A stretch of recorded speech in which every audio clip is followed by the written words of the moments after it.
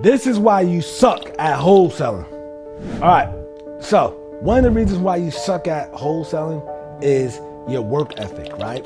This is a business. So just how you work hard on your job, you have to work hard for yourself if you want to be successful at doing this, okay? So a lot of people, especially even with my students, what I see is they come in, they think they just want to spend some money and not do any work. I'm gonna just be real with you. It doesn't work like that, okay? Another thing, essentially your mindset. You have to fix your mindset before you get into any entrepreneurship venture, all right? Mindset is the most important thing. I fixed my mindset first, and that's why wholesaling worked for me. And I read something very powerful in the book. The book said, if you think someone will let you take over their loan and you give them $3,000 to $5,000 and now you own the house, then it can happen. If you don't think that won't happen, then it's not gonna happen. It's literally, what is a man thinketh, okay? I believe that somebody would give me their house over for no money. And guess what happened? Somebody gave me their house over with no money, just signed it over to me. They for no money. All I had to do was pay closing costs, okay? So these deals are out there, but your mindset is you don't believe that this business works, okay?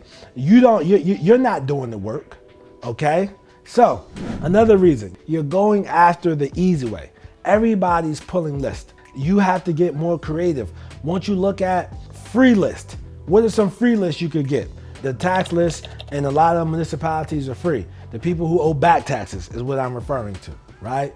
Code enforcement list, that's free. Depending on where you live at, the water shut off list, again, depending on where you live at. In Charlotte, I can't get it. Up the road, 30, 45 minutes, my man can get it, okay? What's another one? Boarded up homes list, all right? A list of boarded up homes in the city. The city has the information of all the houses that's boarded up, so you can put an extra police presence around those properties, and you're supposed to report that when you board up a house, okay? So you have the boarded up homes list. Not everywhere offers these lists, but you have different lists that you can get for free that nobody else is going after. Yes, it's going to be harder to get these lists, but that's why you will be successful, because you're doing the work nobody else wants to do. The probate list, depending on where you're at, this could be free. Depending on where you're at, they might charge you. You know, it just all depends. But you got to be willing to do the work. What everybody wants to do. Everybody wants to go on dorudata.com, get a 7-day free trial. That's PropStream, by the way. Everybody want to go on there and just pull a list. All right, well, you have to be creative. You have to do something different, okay? You want to look for different lists that people are not going after. You got to be willing to drive for dollars. Some of you just are not willing to do the work. So that's why you're not successful, because you just kind of want this to happen. No, you have to need this to happen, but not by saying it, by actually doing the work. So that's why a lot of you guys suck at wholesaling. Another thing, write down your goals. Guys, this is a business. You have to be mentally successful before you become financially successful, all right? And you need to write down your goals. I started writing down my goals. That was a game changer for me. I started doing that before I got into wholesaling. Again, I was going through the self-development process and changing my thinking. My thinking had me in a call center making $12 an hour. I knew that wasn't my fate.